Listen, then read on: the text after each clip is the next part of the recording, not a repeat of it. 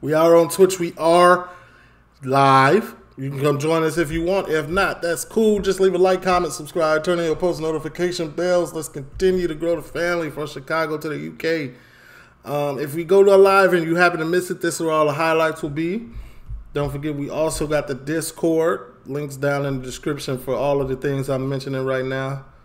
Oh, this is not the Discord. This is the Patreon, my bad. But we do got the Discord as well. This is from Lad Bible TV or Lad, I don't know how to. I'm going to go Lad Bible. 19 minutes with ex-gang member on teen murders. 27,000-pound robberies and prison. Okay. Let's talk about it.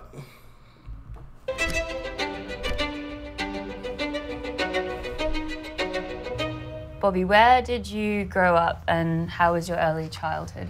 I was born in Congo, Democratic Republic of Congo, known then as Zaire.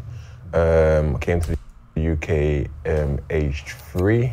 Grew up originally in Dulwich for like the first maybe year in Britain. And then where I mainly grew up was Peckham, South East London on the Gloucester estate. And what were you like as a kid? I was energetic, I was chatty, quite intelligent. I was always in the top set in school, very good at football. In year 4, I actually played for the year 6 team. Growing up in Peckham at the beginning was fun.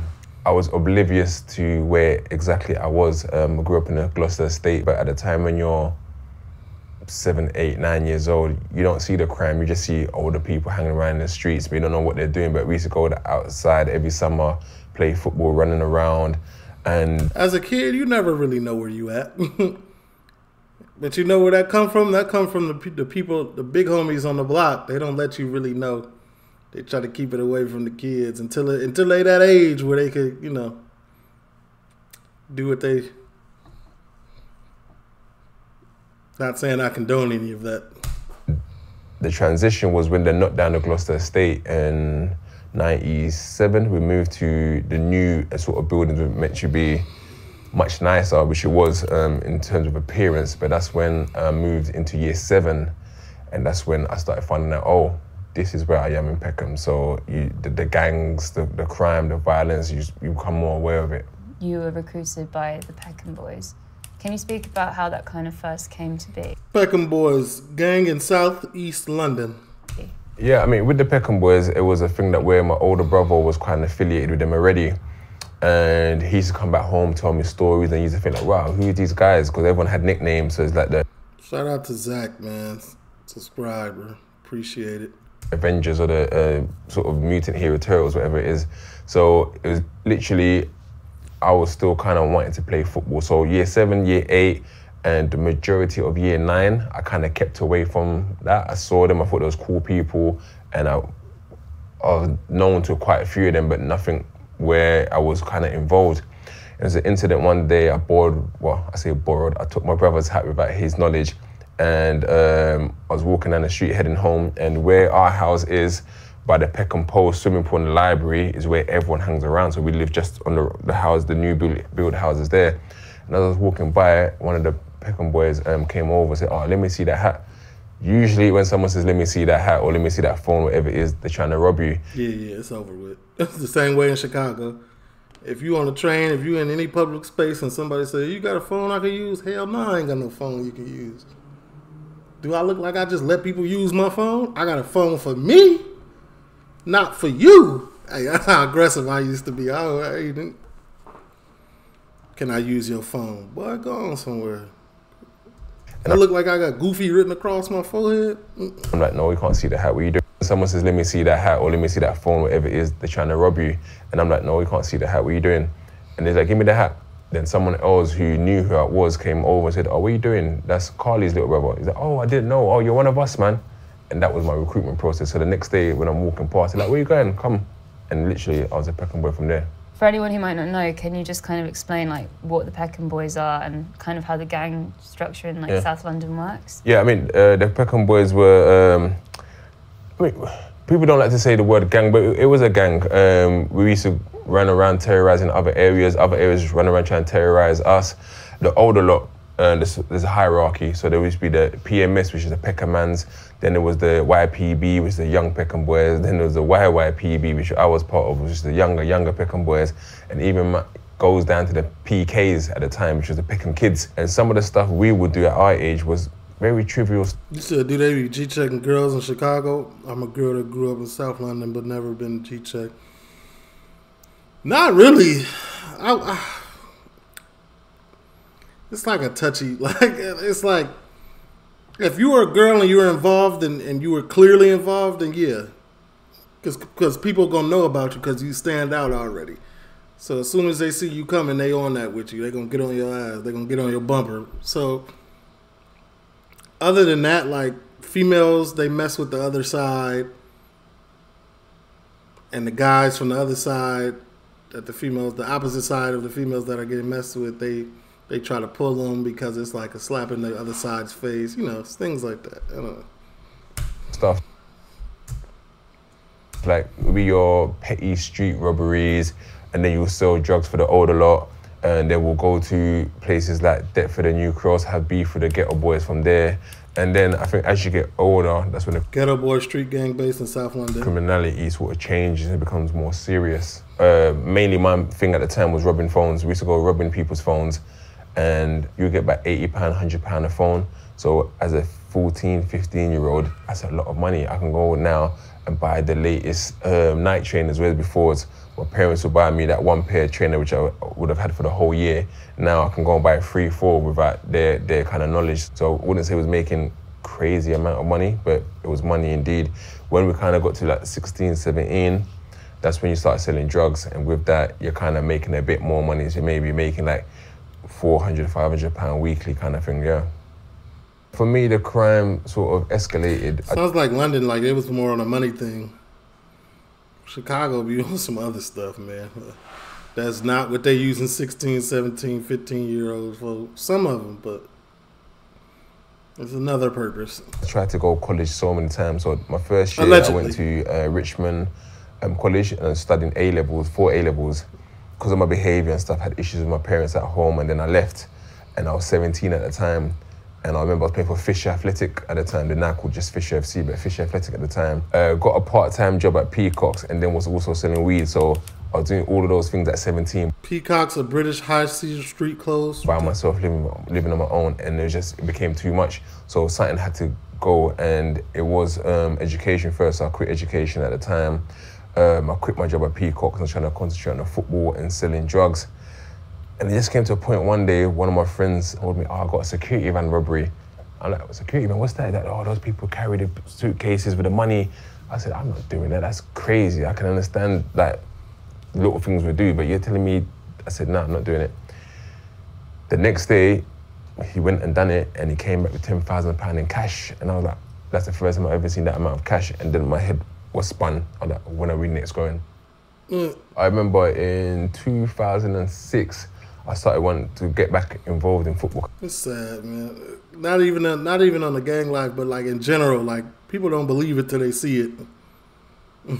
I kind of stopped and I signed Not for condoning Ilford FC. I was playing the reserves, first team reserve, and I was doing quite well. I was getting a lot of goals, and then I remember at the time a gentleman called Mark Butler from Ashford Town, Middlesex, signed me, and I remember I was making my debut for Ashford Town, Middlesex, and we were going to play against Folkestone FC. And on this Friday, I met with some old friends from Peckham who was also doing the robberies. They had planned a robbery the next day with one of my friends, Javari Crichton.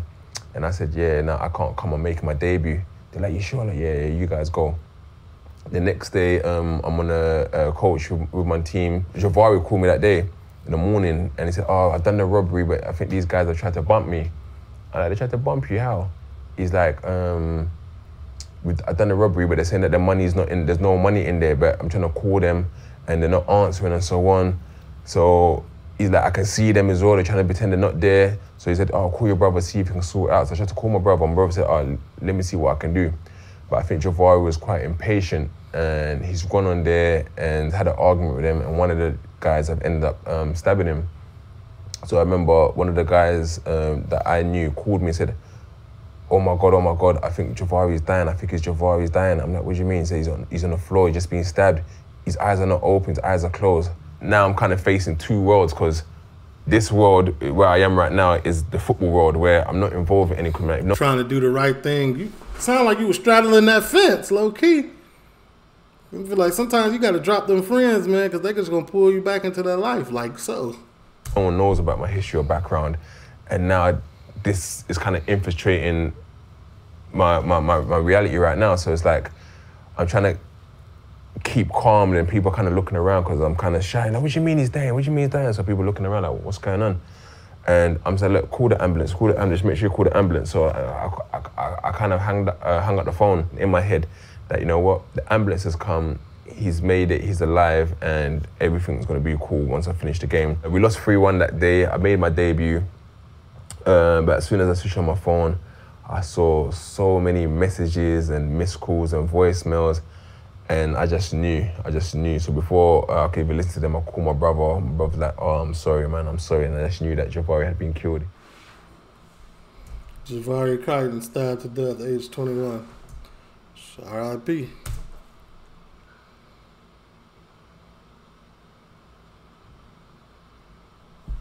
The killing of Javari sparked immediate gang retaliation. All because they tried to backdoor Javari over some money from a job. You see what I'm saying? There's no honor amongst thieves. Y'all went in there, did that together, then they tried to cut him out. Javari wasn't going.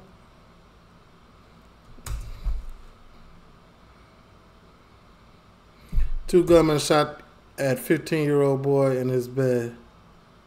Believed him to be someone else. False mistaken identity. Police identified Bobby as the suspect of the... Dang. It went downhill quick. My brother's called me up, don't go to mom. Hey, Ice, my car's out of warranty and I'm worried about a big auto repair bill. I have the answer. Is this Allen Iverson? What the hell? Now, you know you ain't getting no cut in that barbershop. My bad.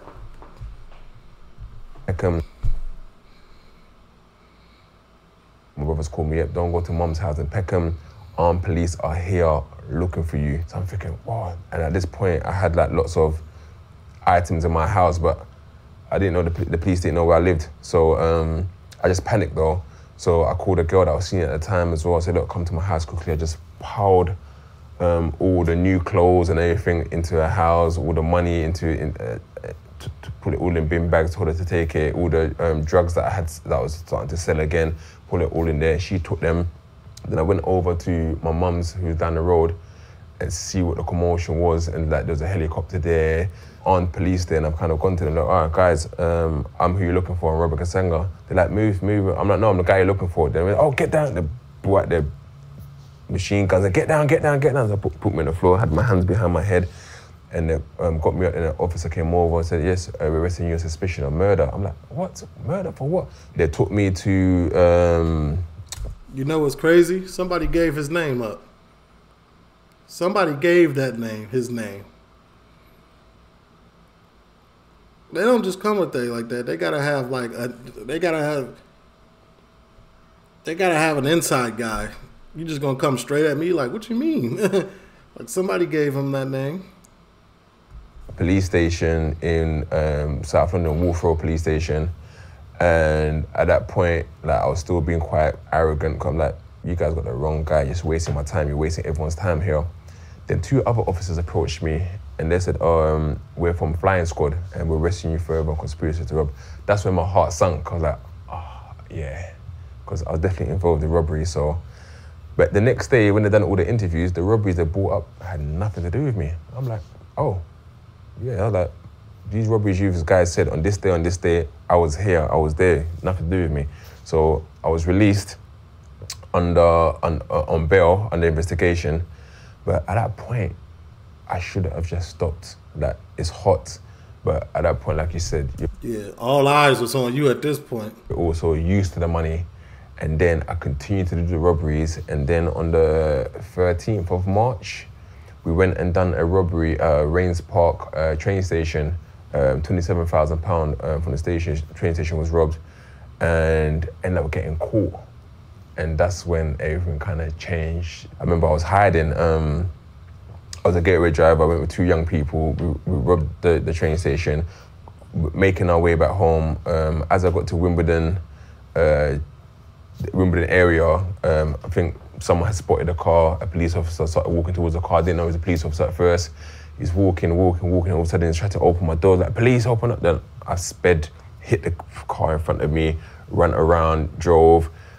And what I used to do, I always used to wear dark clothing as overalls, but underneath I would wear sort of bright coloured clothing or sort of like a football jersey, whatever. So my whole thing was that if I had to discard my clothes and all of a sudden they're looking for someone in dark clothing, but now I got bright coloured clothing and I'm running in football gear, they stop me. I'm like, oh no, I'm just a jogger.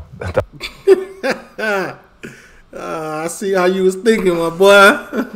Did that work? That was my kind of plan. But anyway, I still a big black dude, like, you know. Ran into some garden and hid there for ages. I remember there's a police helicopter up and down. And in my head, I was like, oh, my missus is gonna be, I was meant to go and pick her up. But I thought, let me just stay here.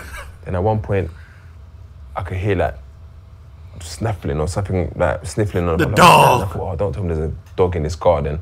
And I looked up and there's a police officer with his radio and he threw his dog over. And I literally ran into the back of the garden of the house. There was a woman in there with her daughter and she screamed because just imagine this big 6'2" guy just running inside your house. At this point, I should have just given up. I don't know what I thought I was doing. I ran upstairs and barricaded myself in one of the bedrooms or the bathroom, I can't remember. And they're like, open up. And I'm trying to use all my strength. I'm like, really, truly, where the hell am I going? But then they broke in the door. The officer gave me one punch. I think that's the hardest punch I've ever felt. Like, hit me to the floor. And they just started beating the shit out of me. And I always used to like say, I'm gonna sue the police. I mean, and then they had their dog, like this big Rottweiler. Like my arm is all, like, even to this day, I've got all the scars. And this was like the big puncher there. Like the dog was just chewing my arm. And like, I'm like, the dog's chewing me. He's biting me. They're like, shut up, they're kicking me.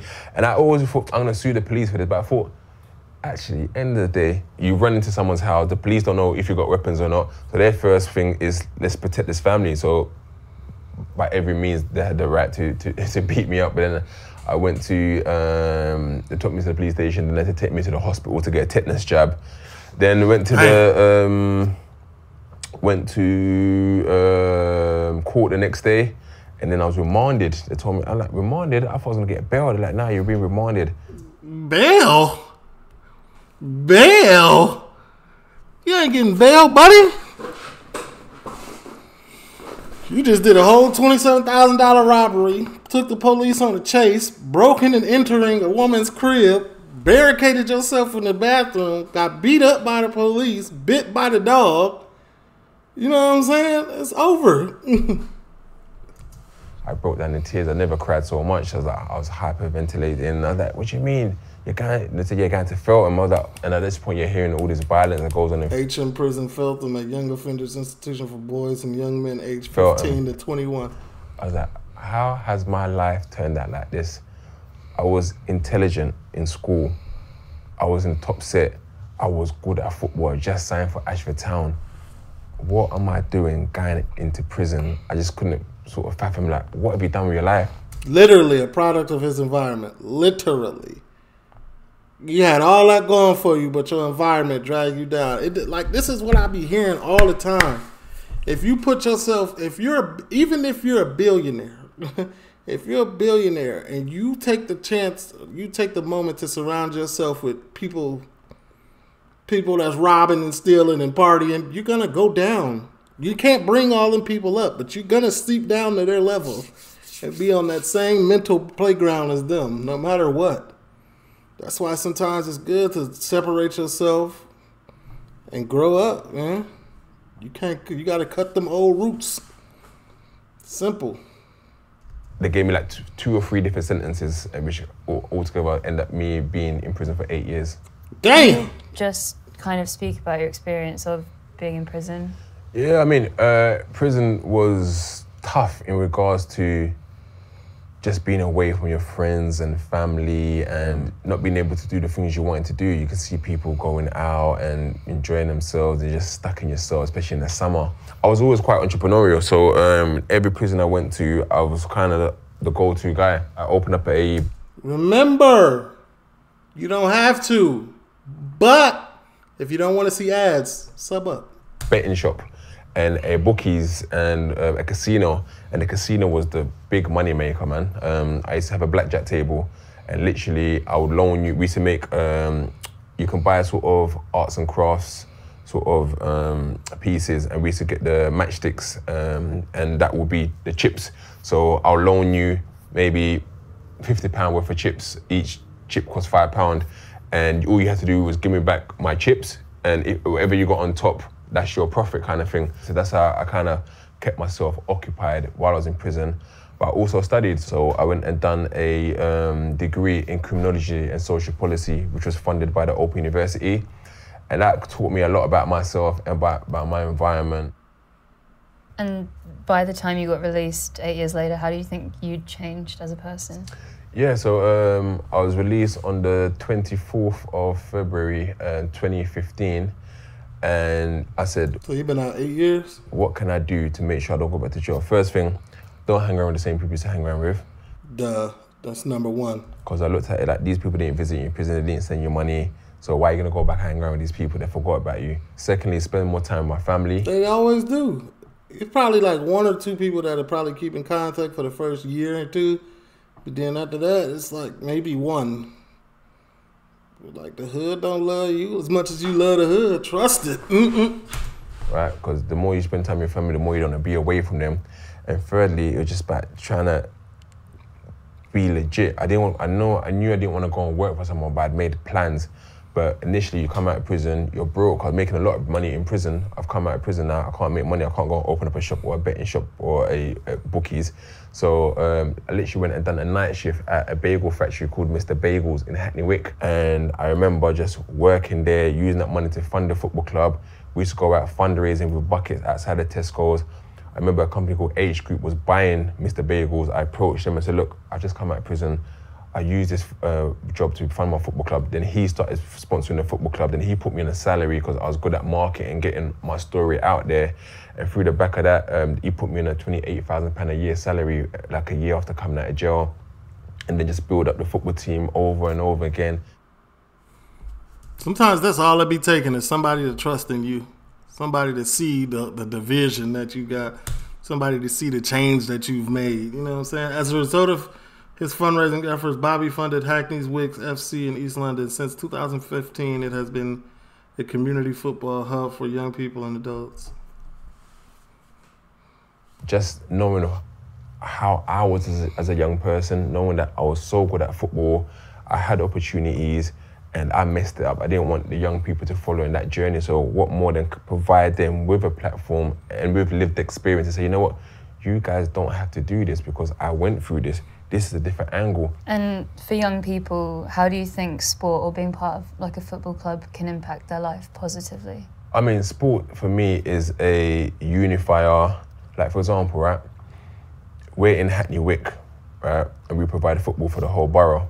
We've got young people who come from Homerton, from Dalston, from Hackney Wick, from London Fields, from Stoke Newton. All these areas don't get along. They don't get along at all.